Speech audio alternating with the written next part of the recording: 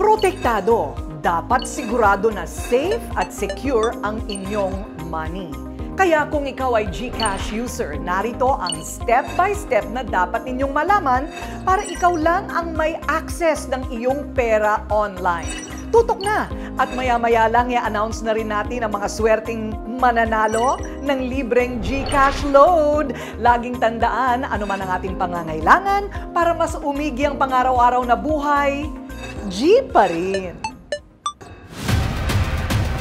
Kabi-kabila ang mga balita tungkol sa mga online scammers.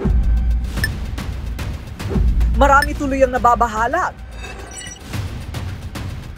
Kabilang ang teacher broadcaster at GCash user na si John David Martin.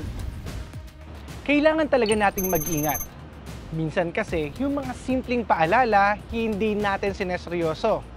Kaya marami pa rin ang naloloko. Lahat ng transactions online ni Teacher John dumadaan sa GCash. At bilang educator, gusto rin niyang i-share sa madlang people ang step-by-step na pag-iingat pagdating sa GCash account.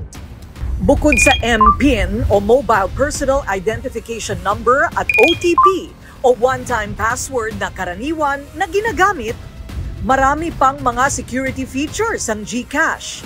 Una na ang paggamit ng biometrics login sa GCash account.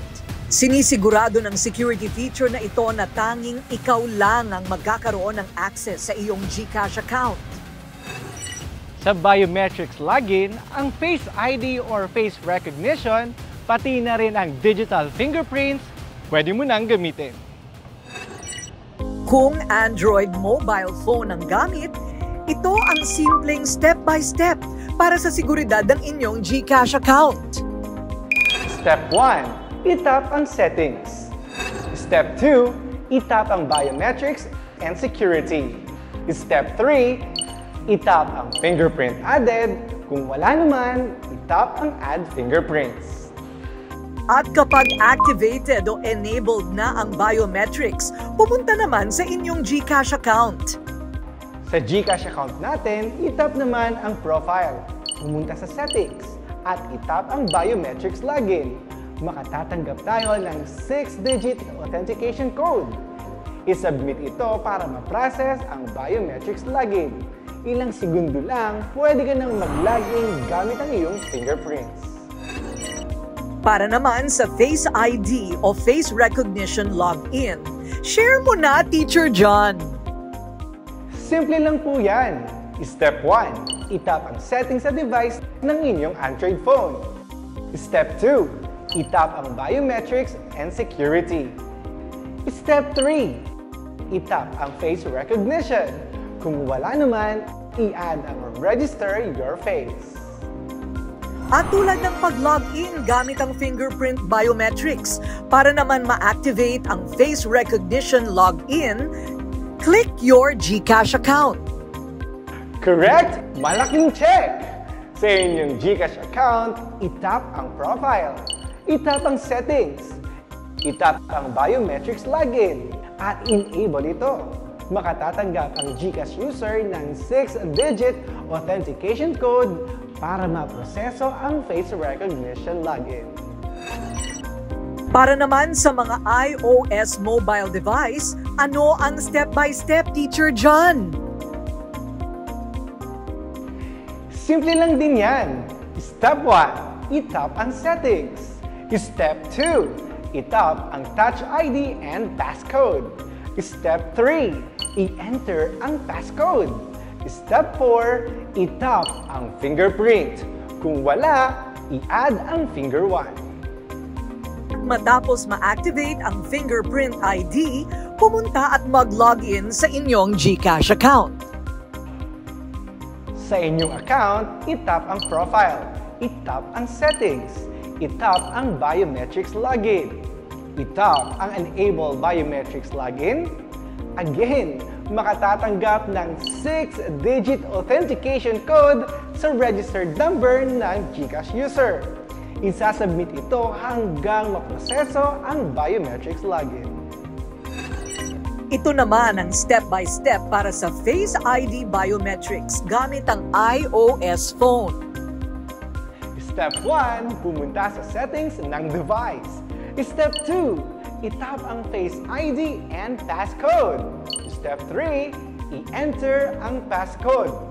Step 4, siguraduhin na naka-on ang Face ID. Kung naka-on na ang Face ID, punta uli sa inyong GCash account. Kapag nakapasok ka na sa iyong account, pumunta sa Settings menu. Itap ang Biometrics Login. Itap ang Enable Biometrics Login. At isubmit ang 6-digit authentication code na ipapadala sa registered number ng GCash user. Sakali naman na wala ka pang biometrics login at nakalimutan ng iyong MPIN, don't worry, may security questions na pwedeng iset up para sa recovery ng inyong account. Again, it's very simple.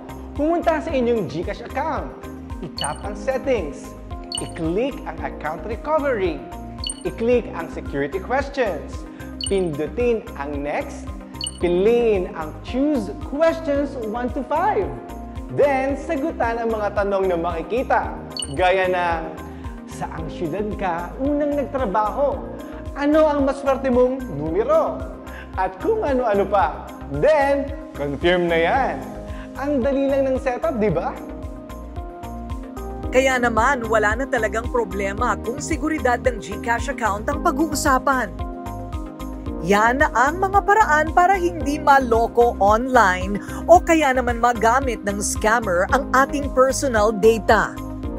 Another security feature sa pagre-recover ng GCash account, syempre, through email verification.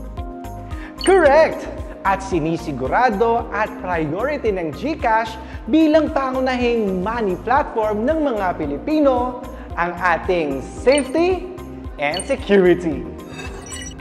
Simple, madaling sundin.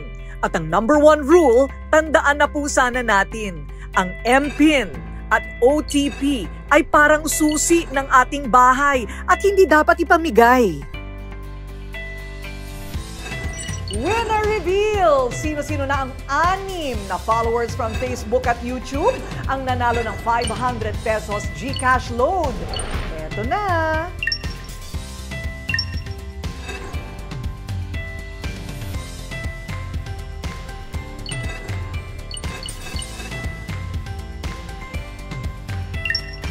Yay! Palakpakan sa lahat ng mga winners! See you again next week at abangan ang mga susunod na episodes kung saan magkakaroon ulit kayo ng pagkakataon na manalo ng libreng GCash load. Remember, ano man ang ating pangangailangan para mas umigi ang buhay, G pa rin.